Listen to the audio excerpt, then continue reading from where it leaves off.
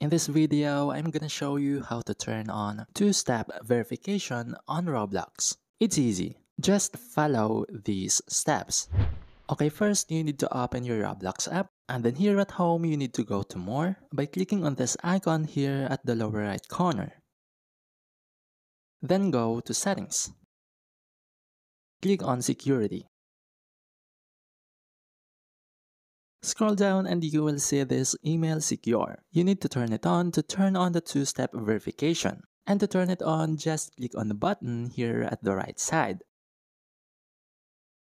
And now you need to enter your Roblox password.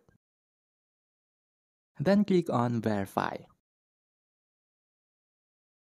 We have successfully turned on the two-step verification. To test, just log out to your Roblox account and log in again.